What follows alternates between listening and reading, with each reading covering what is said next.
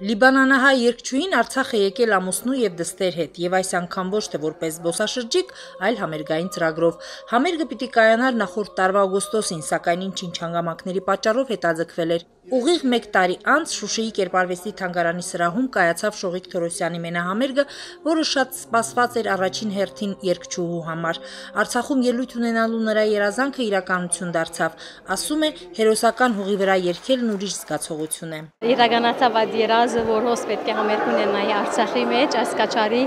զինվորներու, այս հերոսներու հողին վրա, շատ ինձ համար շատ մեծ ուրախություն է եւ շատ աստված եմ։ Շողիկ Թորոսյանը դասավանդում է Բարսեղ Կանաչյանի անվան երաժշտական քոլեջում, որի շրջանավարտն է։ Երգում է Լիբանանի եկեղեցական երգչախմբերում, հանդես է գալիս համերգային ծրագրերով, ինչպես Լիբանանում, այնպես էլ նրա սահմաններից դուրս, եւ ջանում է ամենուր տարածել հայ երգը։ Համերգային ծրագրում հայ կոմպոզիտորների եւ երգահանների Կոմիտասի Տիգրանյանի, Կանաչյանի, Ավետիսյանի, Պերպերյանի հայտնի ստեղծագործություններն են։ Երգչուհին կատարել է նաեւ իր համար գրված երկու երգ։ Սոպրանոյի նվագակցում էր դաշնակահար Նելի Սարգսյանը, որը Արցախից էր եւ շատ կարճ ժամանակահատվածում էր ծանոթացել ծրագրին, հասցրել են ընդամենը 2 փորձ անել, ստեղծելով սփյուռք հայրենիք յուրօրինակ մշակութային կամուրջ։ Երգչուհին ինքը նույնպես զարմացած էր, որ այսպիսի կարճ ժամանակահատվածում մենք կարողացանք այդպիսի անսամբլ ստեղծել եւ հուսով եմ, որ ունկնդիրը նույնպես հավանեց մեր այսօրվա կատարումը եւ ելույթը։ Համերգի կայացմանը նպաստել է Վարանդա երգչախմբի գեղարվեստական ղեկավար եւ խմբավար Զաքար Քեշիշյանը։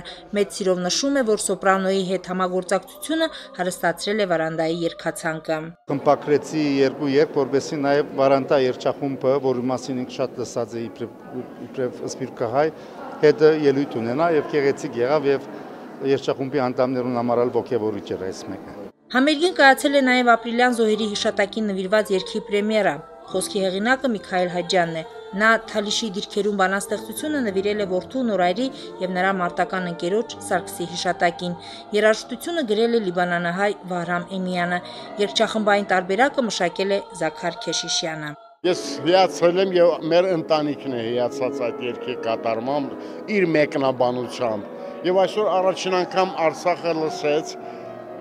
Թալիշի դիրքերում երգը։ Ուզում եմ անպայման դա շեշտած լինել, Շուշին